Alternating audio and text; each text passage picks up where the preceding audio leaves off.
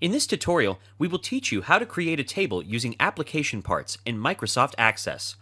To create a table by using application parts, go to the Create tab, click on the Application Parts button, and select Contacts. As you create contacts, a list of table, forms, queries, and reports will appear. We will not be using all the parts, except for the table, so we will delete them. Click on Query, then while pressing Shift, click on the last report and hit the Delete button.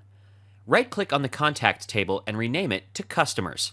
Double-click to open the table, and as you do, you will see that the fields are already filled. Click on the Fields tab, move to the Data Type drop-down menu, and select Text. Now fill in the customer ID, name of company, last name, and first name.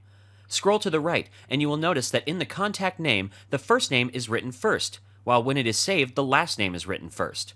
Now go to the Backstage view by clicking on the File tab, and come down to Save and Publish. From there, choose Templates and click on the Save button. A form will appear. Fill out the details. As you move down, click on the Application Part checkbox. When you check the box, the Primary Table drop-down menu becomes accessible. From the menu, select Customer Table, then click OK. A dialog box will appear telling you that the template has been saved. Now we have saved that application part, so go ahead and delete the File As and Contact Name field.